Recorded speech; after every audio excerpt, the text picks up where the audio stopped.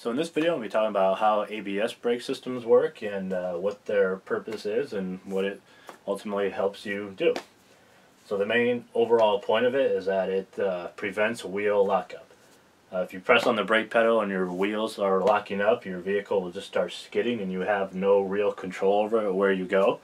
If you let go of the brakes, you can have more control because your wheels are now turning, but then you lose your braking power. And it's pretty simple and made up of it's in with your brake system. So here's a picture of all your brakes and their calipers on it. You have your master cylinder up there. So when you press on the brake pedal, your fluid will go out of your master cylinder and will go into your control module or your actuator. And that's where all the magic happens inside of there. Under normal operating conditions, it'll still flow through there and just flow right out into each brake as you control it as a driver. But once you start getting wheel lockup, that's where your control module and your actuators start controlling each system through that. And it's a pretty simple process of how it does it. There's 3 stages when it's operating.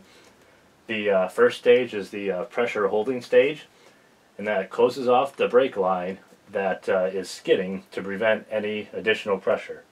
So if you have a 4-wheel system where each one operates independently, say the right rear is locking up, it'll close off the pressure just to that line and stops you from applying any more brake pressure to it, because maybe you're applying too much, it cuts you off and says, hey, stop it, and not by increasing any more, that may simply help prevent it there.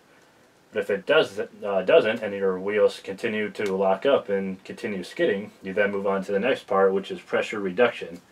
And that is, if the wheel lockup continues, pressure is then released until that lockup is eliminated. So it's essentially fighting back against the pressure that you're doing it, but it reroutes it through the actuator up here. And then the next stage is where that pressure then gets increased. And pressure is increased to then reapply the brake pressure. So essentially I like to kind of describe that stage as essentially you're pressing on the brake pedal, because when you're skidding your foot is on the brake pedal, you're applying pressure. So it's essentially turning everything off for a fraction of a second and reapplying that pressure that you are at the wheel. So basically, as a whole of what this whole thing is doing is, at first when your wheels lock up, it cuts you off, stops any additional pressure from happening, and as you continue to skid, it then fights back against that pressure, and then after that, it then increases the pressure. So basically what's going on, this whole system is, it's simply, as I stated here, it mimics the driver pumping the brake pedal. That's why in the old days, before they had ABS systems, they advised you to pump the brakes, and that's essentially what this is doing. It can happen up to 20 times per second. So that's, if you imagine somebody pumping the brake pedal 20 times in 1 second, that's exactly what this is doing. And that causes you to have more control of the system. A lot of professional drivers, they don't have those. They actually drive better with them off, even though they can't pump it up to 20 times per second. They know their car, so they know where that level is. They know how much to push on the brakes, or if they push any more, they'll lock up. Or if they release it any more, then they're going to go too far.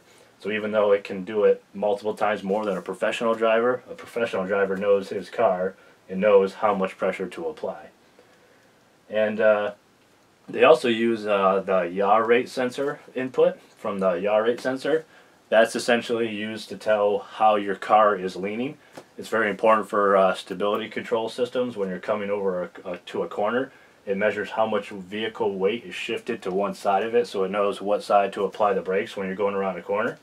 But that can be very useful in the ABS system as well, because if 1, 2, or 3 of your wheels are locked up and the other one's going fine, then your car knows that it's still going, and a few of the wheels are locking up. But let's say all of them lock up. How does your car know if you simply came to a stop or you actually are still going and sliding? It uses that yaw rate sensor to know that, because if you are essentially skidding, your weight is going to shift forward to the front of your vehicle, and your yaw rate sensor will detect that and tell you to apply all of the systems. And throughout the older days, we had first we had single channel systems where it applied pressure just to the rear brakes, so only the rear would have them. That was in a lot of pickup trucks, especially when you have weight in the back and you're pressing on the brakes. It would only apply it to the rear systems, and it was based off of a wheel speed sensor that was on your transmission or the differential. And they came out with 3-channel systems.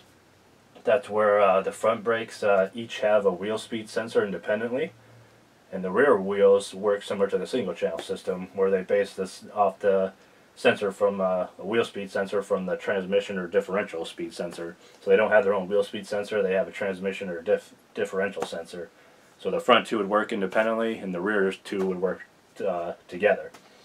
But most cars nowadays have 4-wheel systems where each wheel works independently. Each wheel will have a wheel speed sensor, and when 1, 2, or whichever ones are locking up, it'll apply this whole process just to that one wheel. And that's pretty much it on how ABS systems work. Thanks for watching, and please subscribe.